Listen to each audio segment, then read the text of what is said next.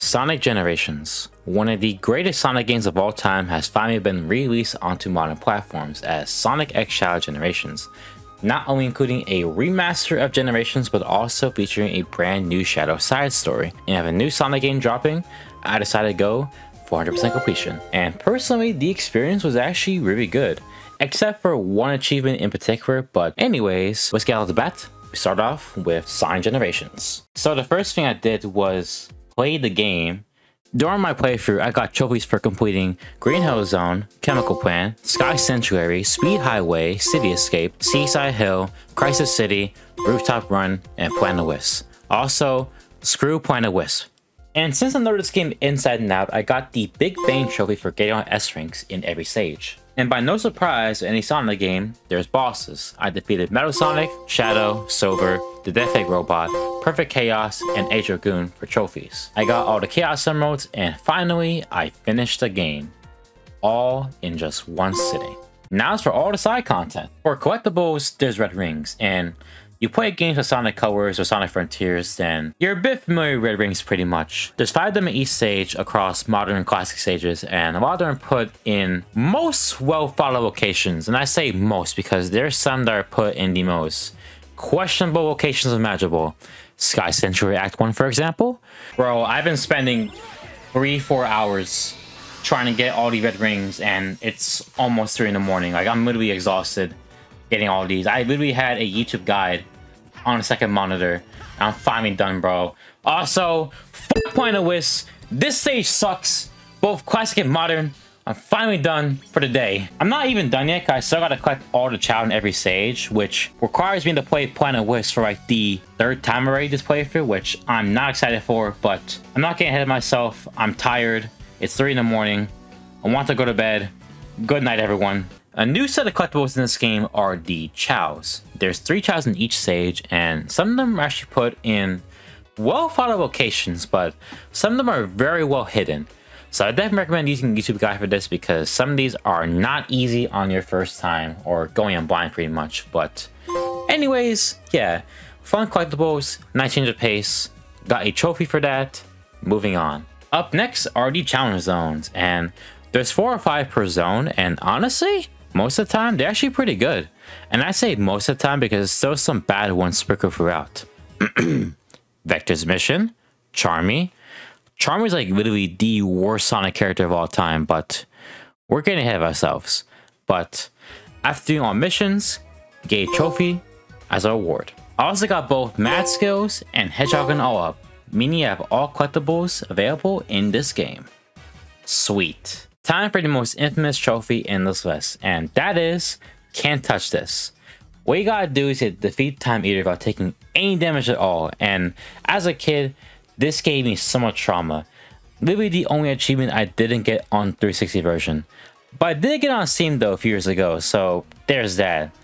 I was very skeptical going into this in this version, but honestly, it was kind of a cakewalk for me. I don't know if I gotten older, but it was actually pretty easy. I forgot what I did, but what you gotta do is that whenever they shoot out the lasers, switch from 2D and 3D whenever it happens.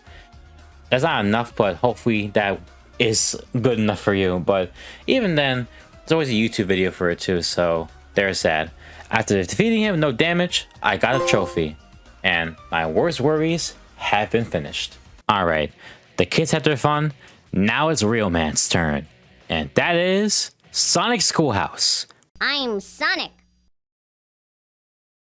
Click on me for help. Oh look, it's Benson. Alright, jokes aside, time for Shadow Generations, which is just as good as Sonic Generations, and I'm so excited for this. Time for the trophies. So first thing I did was just play the game, aka completing Space Colony Arc, Rail Canyon, Kingdom Valley, Sunset Heights, Chaos Island, Radical Highway, and I vandalized the fuck out of BioWizard, Metal Overlord, and Akechi. Yes, Akechi from Persona 5.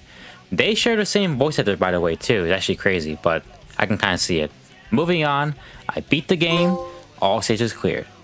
Afterwards, I went back to finish all the challenge acts, including the harder ones where you get by activating the Doom Ball in the White World, and went back to S-Rank every single main stage. And the S-Ranks in this game are sometimes hard, Like Radical Highway, for example, took me a while to S rank, but afterwards, I got both trophies, and that's all she wrote. Time for the collectibles. So in White Space, there's 96 treasure chests to go for, which has like music, books, and art pieces, and you need tokens for this. You have to go through every single stage and challenge act to get these tokens, which are pretty easy to find, by the way. Getting all 96 of them, get a trophy for getting all of them. And the worst one right here is the freaking Bolts trophy. In early on in the game, you see Orb on a Cubot, which you see in the original game, they got stranded in space by Dr. Eggman. You have to collect all 80 bolts, and it'll drive you insane getting all these bolts on your own time. Like, I highly recommend going for a guide for these because you're gonna be insane.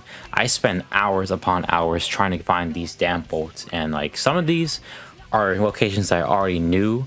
I thought they weren't there, but they ended up being there. But the worst part about this too is the reward. The reward to get this for all 80 bolts is a Sonic Forces track.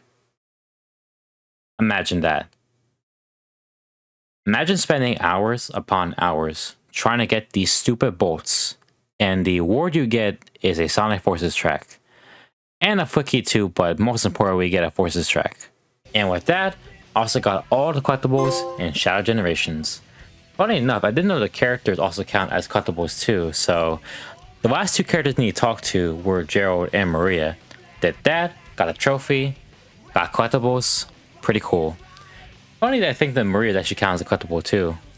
Funny stuff, but alright, time for the last trophy. This trophy is called Untouchable, where you got to defeat the last, the final boss in this game without taking any damage whatsoever, and a lot of people told me it's actually a pretty easy trophy. Obviously, it's a way better boss fight than Time Eater, because Time Eater is like literally like one of the worst Sonic bosses of all time. It's actually like crazy. That's like honestly like the only problem I have with Generations, which kind of sucks though, because like it's a pretty cool concept. Just the boss is like so bad, but this boss is like arguably like way better than Time Eater, without a shadow of a doubt. Over here, nice, nice. It'd be pretty cool if like if you beat both Sonic and Shadow's like portions, you get a final story. That, I know that sounds too crazy, but like, that'd be like so fire.